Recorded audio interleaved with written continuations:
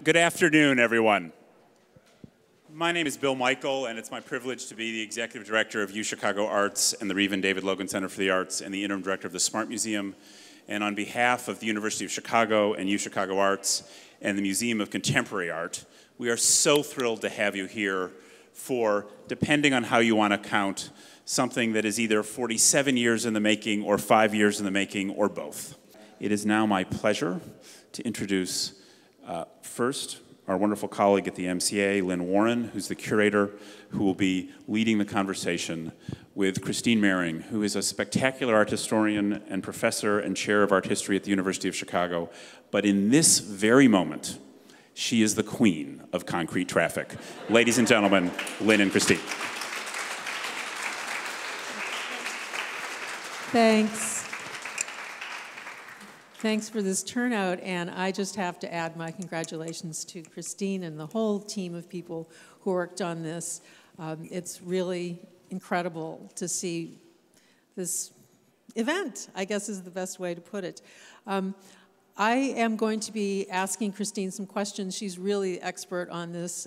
My role is as someone who kept the flame going a little bit over the years. I started at the museum in the late 70s and was aware of this piece and went down to U of C from time to time and look at it and also pull out a piece that's a sketch for it, so to speak, that will be in your show that is a representation of, in a photographic form with some concrete on it, a representation of the whole project.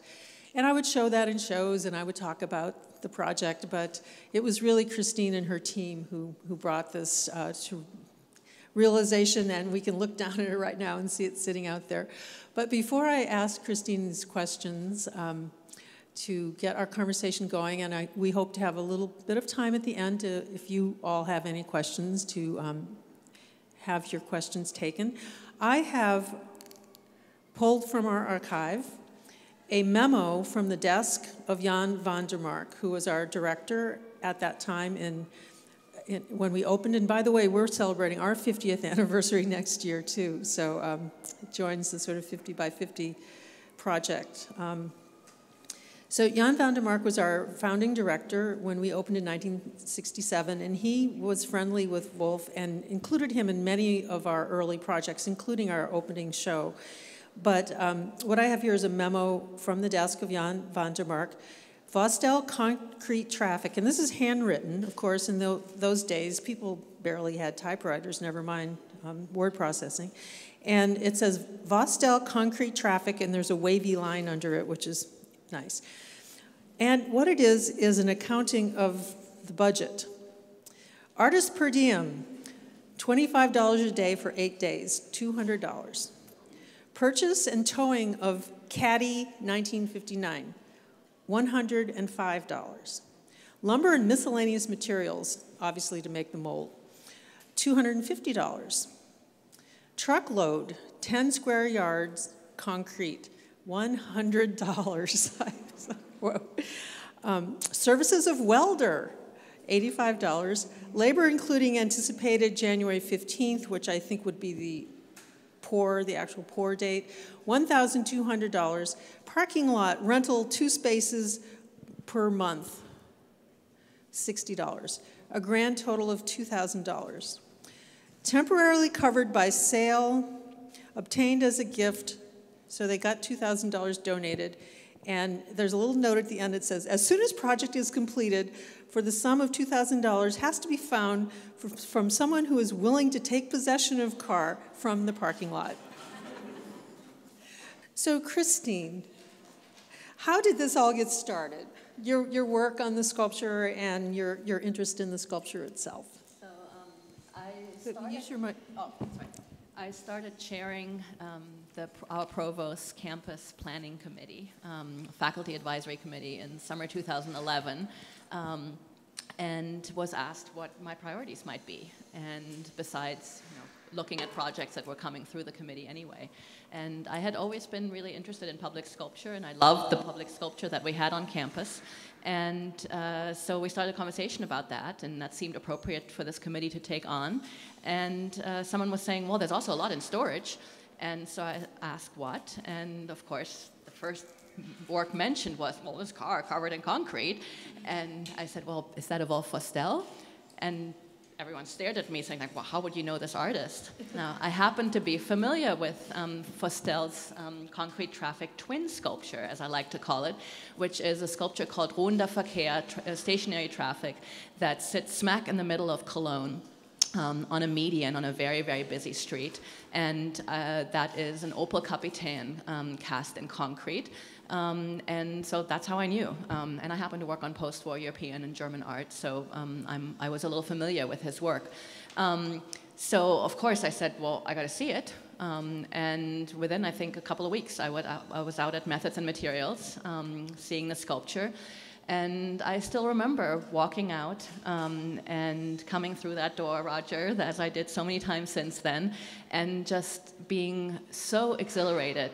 I really felt like I had found this amazing artwork at my institution at the University of Chicago, and was absolutely devastated at the same time because it was in bad shape. And it was in a way that was very visible. And interesting to me is that, in some sense, all the things that I felt were wrong, just instinctually, which is not how conservators and art historians usually work, proved to some degree actually to be problematic and were some of the problems. There were these very visible patches. They had been done with a compound that didn't match. There was moss growing on the sculpture. There were cracks and the concrete was spalling. And there were these two I-beams that had been placed underneath to support the structure that raised the car way too high and had the tires kind of hanging down in ways that just took all the magic away from the sculpture. So I was devastated because I saw that the sculpture needed help, but also because I thought, if I don't do this, no one will do it. And I didn't know how to do this. And in some ways, that's why this day is so amazing. Somehow this happened, but it really became about putting together a team of just incredible people. And certainly at this point, it's kind of a core team of 15 people, but many, many others who helped.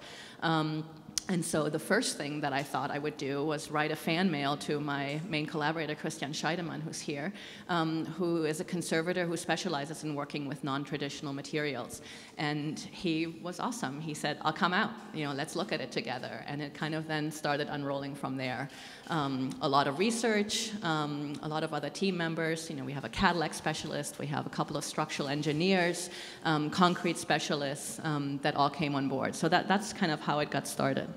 So when you arrived at U of C, you did not know that this was there. I didn't know it was there, exactly. That's and then kind of magical. it was placed in storage soon after I arrived, and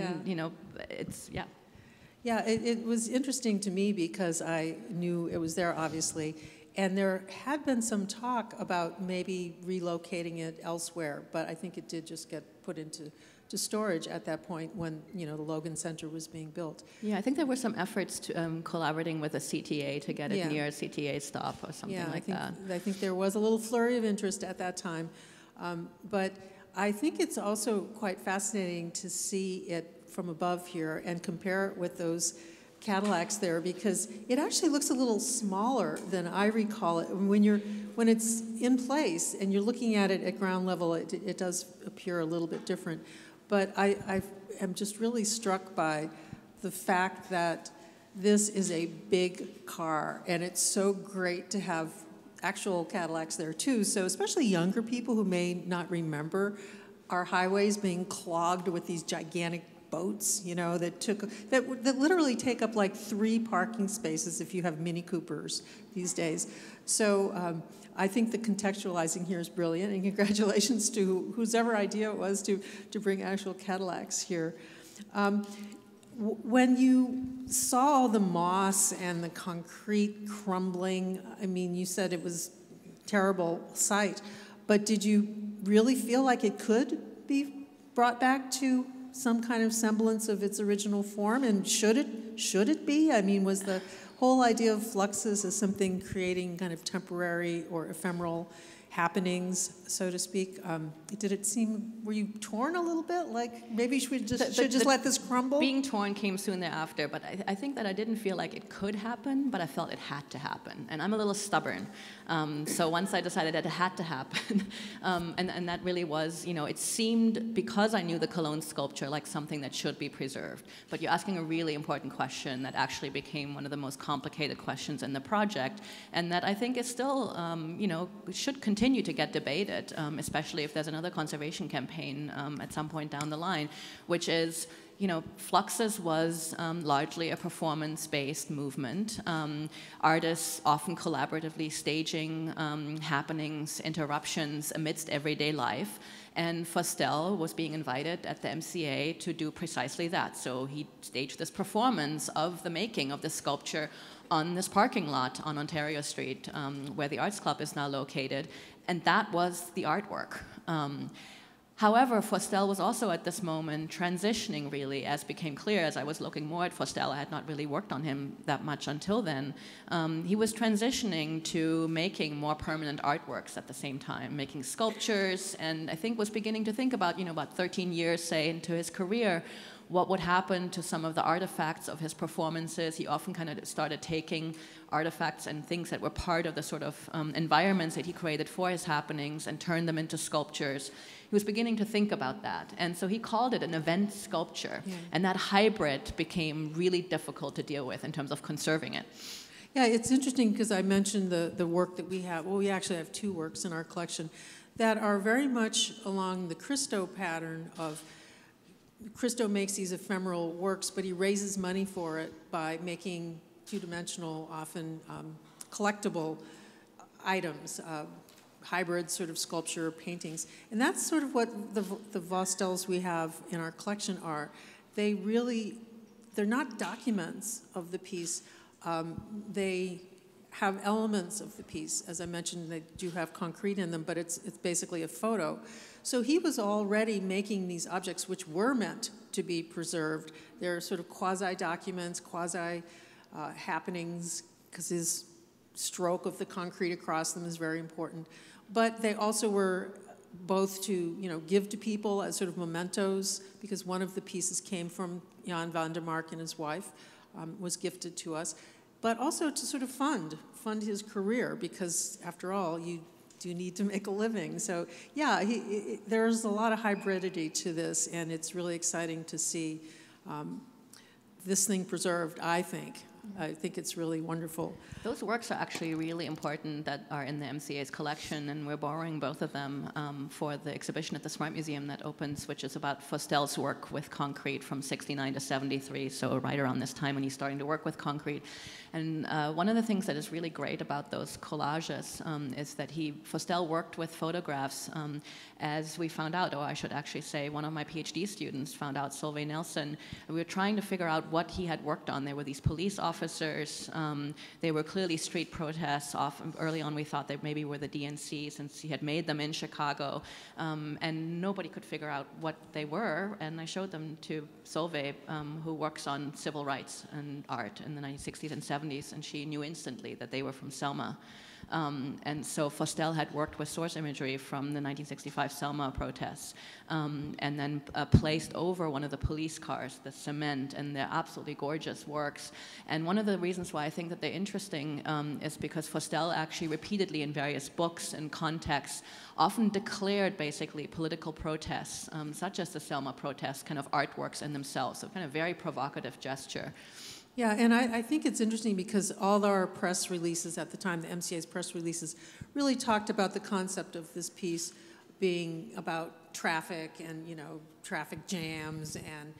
But I do see a huge political content in the work, as especially being from Europe, where cars are much smaller, and America being known as, the place of the car culture, that it was a very kind of overt, but maybe for some reason the MCA didn't want to highlight that political critique. And I think at that time also was the beginning of lots of urban destruction through tearing down neighborhoods to put through, giant expressways. So there's definitely a huge political content to this piece that for some reason was not highlighted at the time it was made, not by the MCA's publicity team anyway, and it did get a lot of publicity. Although there's a positive side to it too, and that's actually one of the things that fascinates me about this sculpture and about Vostell, is that, you know, the concrete, this gesture of covering a Cadillac, I mean, it is a very negative, a very violent gesture in some sense. And yes, there's certainly a kind of critique of rising car culture, of urban renewal, of concrete kind of making cities all across the world, Europe and the US, the same. And that's, again, echoes also in this coexistence of the sculpture in Cologne and here in Chicago. But at the same time, Vostell certainly also thought of concretifying objects like this Cadillac as a kind of mummification and preserving these objects for the future, which I think is really, really interesting. Little did he know there are Cadillac clubs out there that preserve these cars. Yeah, and I know, especially for younger art audiences, they maybe don't realize that basically saying the word Cadillac meant, you know, luxury, upper classes. There's a very famous film called The Solid Gold Cadillac, which was about a mobster. There's a Judy Holliday movie if you haven't seen it. So just the word Cadillac had a lot of potency in a way that it doesn't today. And I think it had especially for Vostell. So Vostell actually in the 70s drove a vintage Cadillac through Berlin where he then lived. And that's, again, like this sort of ambivalence actually carries through in terms of how he thought about cars and about Cadillacs. So on the one hand, he produced a lot of work in the 1960s that was about Vietnam and you know, part of many German artists being extremely critical of the Vietnam War and kind of equating that really with the US. But at the same time, Vostell so badly as a European artist, in at that point completely marginalized art market, everything had moved to the US, feeling really left behind and wanting so badly to make it in the US. And so to get this invitation from the MCA was huge for a German artist.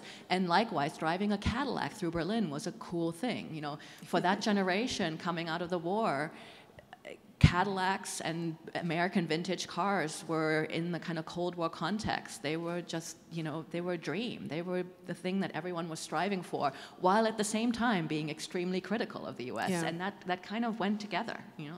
And I think that's one of the reasons why the piece remains so potently interesting. And I imagine you're going to be using it for teaching down Absolutely. there That's one of the reasons why I'm so excited about having it where it's going to be, in the Campus North parking garage, just north of the Smart Museum and just north of QUAC, as it's lovingly called, the Cork and Woods Art Center, which is where the art history building is located and where I teach, is that we're going to be able to just walk out at any time and see it and look at it. And likewise, you know, everyone who's visiting campus, this is the main campus parking garage, everyone who's coming to the Smart Museum will be driving by and parking and stopping by to see it.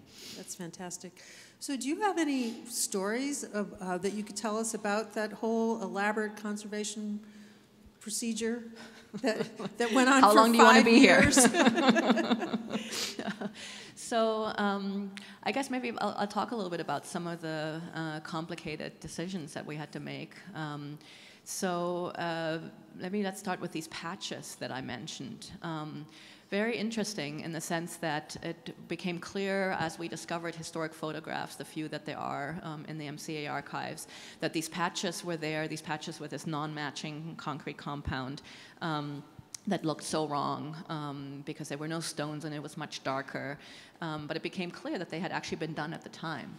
And Jan van der Mark actually kept writing to Vostell, promising they were going to patch soon. So it was clear that Vostell knew about that. But we didn't know whether Vostell then actually ever ended up seeing the sculpture with the patches, whether he had left any directions about how to patch. None of that we ever found. So it was patched before it came to the University of Chicago, making these patches historic patches. So while they looked wrong, that's not good enough to kind of say, okay, let's take them off and make it match, because we think that that's what should happen.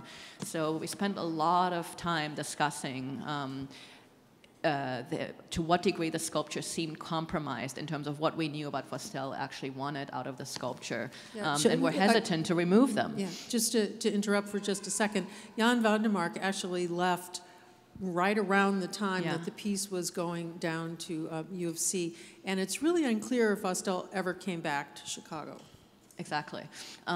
So then, though, really several years into the project, Christian Scheidemann found documentation at the Museum Ludwig, where they had kept documents related to Ruhender Verkehr, the stationary traffic sculpture that Vostell had directed later in life to match with a compound that matched, to patch with a compound that matched. So at that point, we felt comfortable removing those historic patches, and then our amazing concrete conservator, Amanda Treenans, did lots of testing to actually get a matching compound, you know, with mixing rust into it, getting the color just right, sourcing stones that she was adding to the compound from the same quarry that they had sourced the stones from in 1970, all those kinds of wonderful things to get it just right. I think that has been a really, really great story. Do you know which quarry it was? Was it a local quarry? Who knows? Someone here knows. Because we had Robert Smithson do a local quarry piece around that time. It would be amazing if it's the same one. Yeah, it's like pricked up my ears about that quarry. So. Yeah. And then I think another really difficult aspect, how are we with time, was the structure that ended up going underneath the sculpture.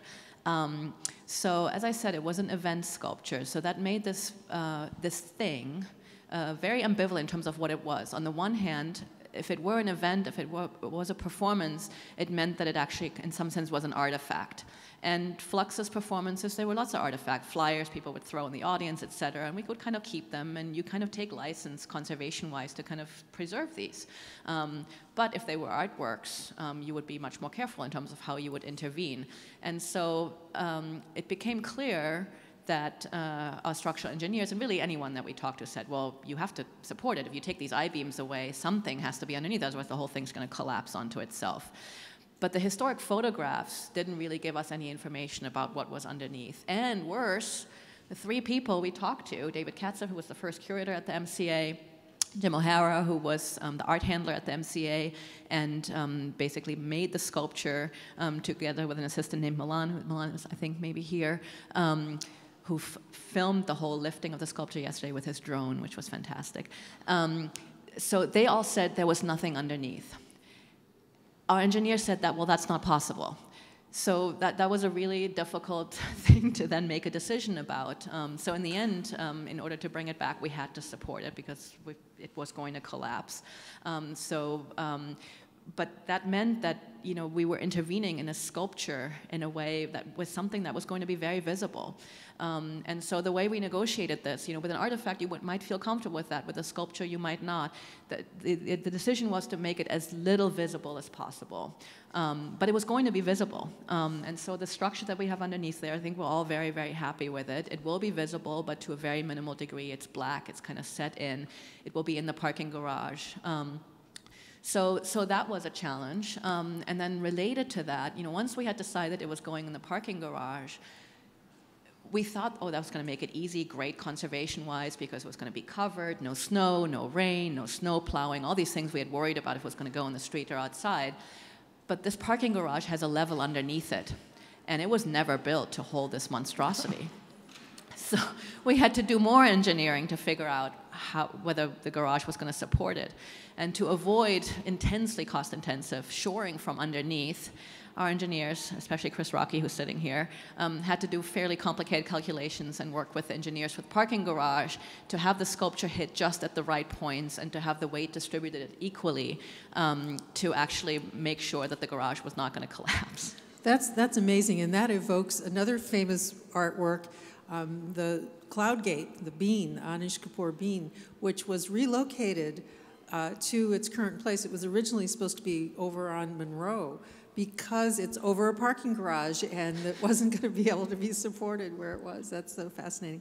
Are you worried about algae or moss still growing on the piece, though? We're going to coat it so that graffiti, anything else, will be more easy to remove than it was before. I think it probably will not be as bad as it was. I mean, after all, you know, it had really never been treated in 40 years, so it should be okay. So I'll open the audience to questions, but I have one other question still. I read somewhere that this piece, while it was parked at the parking lot, gathered a bunch of parking tickets. Is that apocryphal? Because there's nowhere you would put parking tickets. It's, There's no windshield wipers. in the papers, but that's about all of the evidence that we found. I mean, maybe in the old days they gave parking tickets to cars in parking lots, but I imagine what the MCA. I think that at some point someone was telling me the MCA had actually paid a fee to have the sculpture there. Yeah, but before we open up the audience, this invoice does say that they paid $60 to the parking lot exactly in order to be parked. Then before we which open is up to the audience, 2 days now. Can you say just a few words, because I think this is one of the really important piece of the history of all of this, is Jan van der Mark was a big Fluxus fan, and it was really because of his Fluxus interest and the fact that he even knew about these artists, who really weren't that well known at that point, that this came about, and the MCA is really important in terms of the history of Fluxus. Yes, I mean, the early years were mostly shows that Jan developed and helped. David Katzev helped him curate them, but most of the artists were contacts that Jan had through, being from Europe. And the very first show Wolf was in, it was a show called Pictures to be Read, Poetry to be Seen. And then he was also in the very famous Art by Telephone show, which was in 1969. The first time that he was worked with just as an individual artist was in a show called Two Happenings Concepts, and that was done also with Alan Caprow, and that show actually traveled. So Jan had immense influence on bringing these artists over, giving them opportunities, and pairing them with American counterparts like Robert Smithson, who did that poor piece in a quarry for the Art by Telephone show, right? Where's Mary? Mary Richard, yeah. So that was just his habitat. Our first director's native habitat was working with these type of very forward-looking artists. And it got him into a bit of trouble because he did leave sort of abruptly in the mid-1970s. But those early years are now looked back on as, prescient, really, because the type of art that these artists were doing, which was highly experimental, bringing together different media and different types of disciplines, and being ephemeral, being performance-based, or being very conceptual, is really the way the art world has turned in recent decades. So it's quite a nice history I think we have. Fluxus, just because of the way they were, it's always a little hard to pin it right down, which is as it should be, because these artists were a loose cooperative. It wasn't like a group like the Harry Who or some other artist group where they really form their own self-identity. So it's just ripe for exploration, and I should just give a plug, we're doing a show of Merce Cunningham coming up in February called Common Time, where his sort of contributions and influences from Fluxus and all the ideas of individual artists working together in common time, each doing independent projects and supporting each other's creativity, which was very much the Fluxus model, will be another way to kind of approach this group. So as I notice a monarch fly by on its way south to Mexico, and it actually is going north for some reason right now, but are there any questions about this? We do have a microphone for questions. They're in the back. Hi, thank you both very much. I first saw Concrete Traffic in 2007 on the south side of the Midway, and I thought, this is where I'm going to take the photo of my then 5-year-old son as a holiday card, and I improvised a wreath. And but my questions are two. One is, this was, in fact, an existing Cadillac. Do you have a photograph of the original vehicle? We do. And secondly, what about Rachel Whiteread and how it might have inspired her? And I apologize if I missed your answers because I was a few minutes late. Thank you very much. No, we didn't mention Rachel Whiteread. Do you know if Rachel Whiteread? No, I've been wanting to ask her, that's for sure, and when I meet her, I will ask her. You know, there is the piece in Clone, it's Clone, right? That's The Rachel Whiteread?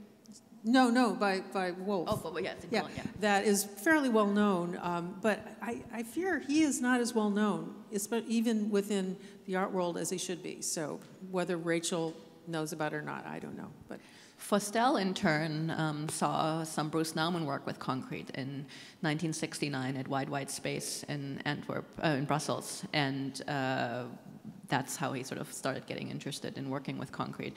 And with respect to your other question, yes, we do have a photograph, actually a film, that thanks to Mary Richardson here at the MCA was restored, that documents the making of concrete traffic, and that starts with this very Cadillac in the parking lot where the MCA purchased it for Vostell for the happening. I think it cost $89, Exactly. right? Wait, why did you think this was a good holiday card? Anyway, okay. I was like so struck by I started going to the MCA as a child in the 60s, and I was like, this is so amazing. And so, I bought a wreath, and then I filled it full of those weird red berries that you can sort of scavenge in the.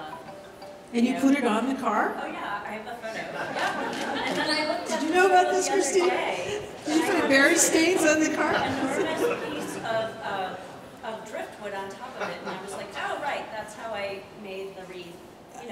You need to send us a picture of this. I will do that. And Sorry. my 14-year-old may or may not be present at this moment, but I'm not. Well, thank you for I sharing know what I'm that. doing for our holiday card this year. Okay, next question. I'm sorry. Okay. Yeah, it looks like the original wheels are on there, and then I went into the shape. It looks like a bit more modern than it did. I've seen a photograph of it too. It looks a lot cleaner. I mean, of course, this is concrete. How do you arrive at that shape? So the shape is based on the mold. So when you build a mold around a Cadillac out of wood to kind of, basically create a shape that is then can receive the concrete, you're going to sort of abstract it, right? So, and there were some decisions made, actually, that were probably made, as far as we know, by Jim O'Hara, who was the person who built the mold and started building it before Vostell was actually here. So the sculpture in Cologne, where Vostell was there from the very beginning, is much cleaner. It's much more abstracted. Whereas here, the dagmas show the fins, etc., which is really nice, I think, actually, because given Vostell's admiration for American cars, I think it's important that one still sort of sees that Americanness and that sort of that this is a vintage car underneath there. So, and then the tires show, exactly. So the tires, to me, are fascinating. So they're showing. In Cologne, they're not showing. In Cologne, he actually cast a base plate out of concrete, drove the car on top, and then it's completely sealed with concrete. So you kind of know there's maybe a car because it's placed in traffic, et cetera, but not really. And this is one of the magical things about this sculpture, is that the tires are there. But that's also what has made it so difficult to... They must have what?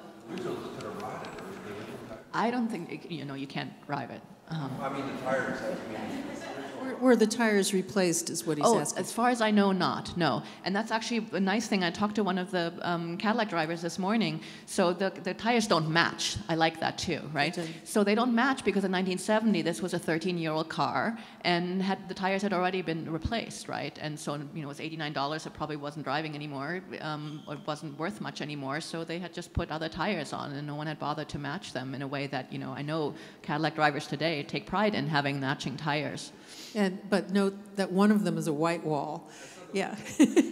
Remember white wall tires? Yeah. Hi. How much does it weigh? And do you have an approximate value of what it's worth today? Really good question. So it weighs 32,400 pounds, the whole sculpture. That's 16.2 tons. And the... How many elephants is that then? Like 8? The car weighs just a little over 2 tons, and there's close to 14 tons of concrete poured over it. There's a wonderful fact sheet, actually, that we have posted on the website for Concrete Happenings where you can get all these numbers. So what is it worth today? Amazing, fascinating question, I think, because basically we don't know.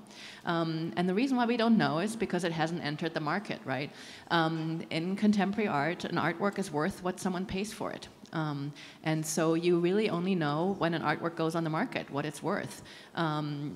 There's no comparable work other than the Cologne sculpture. That hasn't been on the market either. There have been some other concrete works by Vostell that have gone on the market, but they're much smaller. So, you know, happily, the university is not intending to sell this sculpture, so we will probably never know. I think it's priceless. I had a question Yeah, about one more question. whether or not you know if Wolf had any kind of dialogue with the artist who did the spindle in Berwyn, Dustin Schuler, that was recently removed because it was voted to be removed from its location, that car spike spindle where there's a big metal rod and it's like a pinwheel of stacked cars, which was also kind of a quintessential car culture sculpture from the 60s. Yeah, And someone's also mentioned if it to you- me. I don't know. Yeah. We haven't found any information about it. Or if you know what happened to that sculpture when it gets removed, where it is, or maybe that's a project in the making. The spindle? Yeah. Now I'm not that you- taking on another one. Yeah. Yeah, my understanding is that that was private property, so that they could do what they want, and yeah, Roger just confirmed. My understanding was it was all scrapped, and Roger's nodding, and he's the materials and methods expert. So, one more question, maybe quick question. Do I we have- see you up there. have someone in front here. I'm curious, how passionate were the debates about the restoration and whether the patching or how much of the the supporting grid to show? And you got kind of excited talking about it, but were these passionate? Were there arguments? Were people There were screaming? lots of arguments, you know. We got 15 people on the team, and everyone brings a different expertise to the table, and everyone comes to the sculpture from a different way. Even our structural engineers at various points disagreed with one another. Those were the exciting moments. They were agonizing at the time, but I think that is really, in the end, what made this project fun. And in fact, it started from the moment Christian arrived for the first time. He and I were talking about whether the muffler should be restored, replaced, or not, and how. But in the end, you know, I think that's how good decisions are made for me. That's what I love about the debates and the arguments and the challenges and people disagreeing, that by the end of it, you know somehow you're going to have to come to a solution that everyone is happy with, and you know it will be better than it was if you had just done it by yourself. I would have never been able to pull this off by myself. You know, just the decision making in itself. It's just so important to have these different perspectives at the table. Well, and to jump in, having just reviewed some of the press, and there was, as I mentioned, a lot of press on this piece when it was first unveiled. And recently there's been a lot of press. Some of the comments from the public have been very similar, obviously not being passionate and invested in it and thinking, you know, what the heck is this thing? And that's a little disconcerting that after all these years, we get some of the same sort of reaction to people on the street.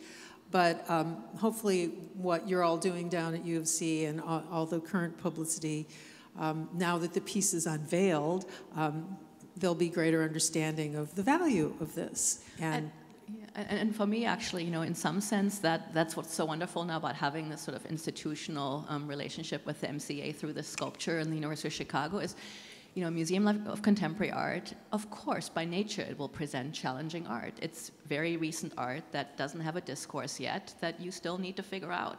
And that's what, you know, a university should be doing too. It should be putting itself out there with challenging public art, and we should face those challenges and ask the question and help answer the question of why might this be art. I'm not expecting that everyone will agree with me, but we should have those conversations.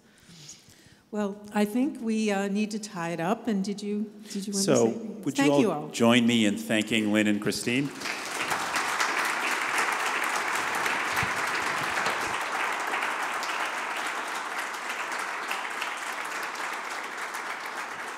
And on behalf of the MCA and UChicago Arts, we want to thank all of you for sharing this, at least some, if not the same passion for this incredible piece by joining us tonight and for helping us grapple with many of the questions it raises. I did want to mention there are 3 or 4 ways you can participate in the procession. You can join us downstairs and watch it leave, and if you'd like, you can head over to the Arts Club, where rumor has it there will be the first of potentially a series of musical happenings of a Dick Higgins piece as the car processes past the Arts Club. If you'd like to join us there, it will process basically down the Inner Lakeshore Drive and then across Ontario, and then make its way down St. Clair to Grand and then down State Street. If you'd like to catch it there before it gets to the University of Chicago campus and stops at the Logan Center before going to its final home. But we're thrilled to have a procession that is presented with the Cadillac. We have terrific Cadillacs from classic Cadillac car drivers, and we're thrilled to have an Ozinga concrete truck as well to join the trolleys. So the second way you can participate, we have some limited space, but if you'd like to be in the procession and be on the trolley down to campus, you're welcome to join us. I will warn you, we think it's got to drive about 15 miles an hour, because as we've said, it's a little heavy, but we will have one of the trolleys come back to the MCA if you'd like to do us there. So please either join us at the Arts Club, wave off as we leave the MCA, or see us along the route, or join us on a trolley and spend a few hours with us as we make our way to the south side of Chicago. I certainly hope you'll come down to campus to see it when it's in permanent place. Thank you all so much for being here.